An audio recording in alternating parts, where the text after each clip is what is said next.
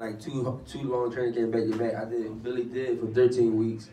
And then I got back in the gym on Monday, and then I started another 8 weeks with Tennyson. That's like, what, 21 weeks? The beauty is with us, you can box whenever you want. So we'll speak to the team, and basically when they tell me they want to fight, they'll be fighting. I'd love to try and see if we can get on a Canelo card at Madison Square Gardens on December 15th.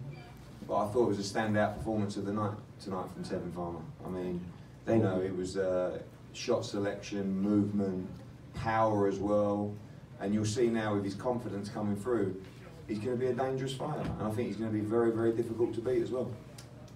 Tevin, did you see anything in the tapes that said that the body was where you wanted to attack?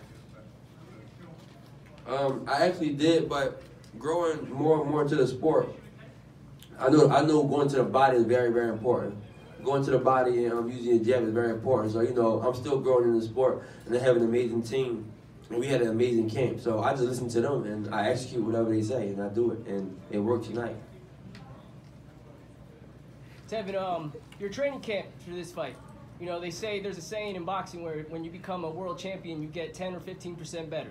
It's a saying. Did you feel that during your training camp into this fight? Absolutely, absolutely. The minute I started back in the gym, I felt that way.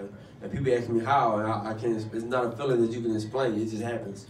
And Andre Ward told me that, and it stuck with me. It's the truth.